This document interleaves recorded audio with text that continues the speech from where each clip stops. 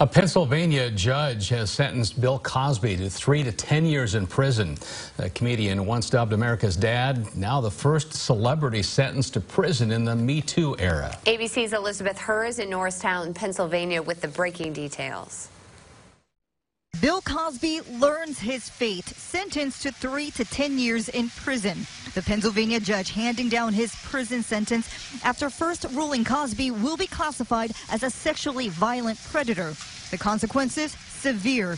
Among them, a requirement for the former comedian to register as a sex offender for the rest of his life. Following today's sentencing, the defense requested bail for Cosby. That request was denied, and Cosby was led out of the courtroom in handcuffs. The defendant has been able to hide his true self and hide his crimes.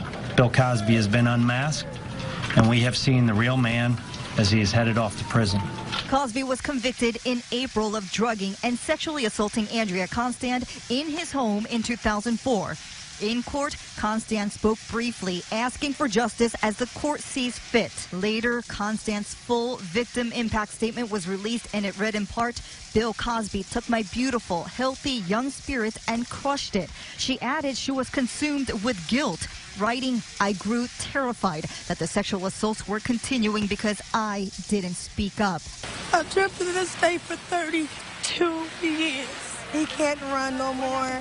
You know, the boogeyman is going to jail. Cosby has repeatedly denied any wrongdoing and has always maintained any sexual encounters with Constand and other accusers were consensual. Mr. Cosby clearly has been denied his right to a fair trial.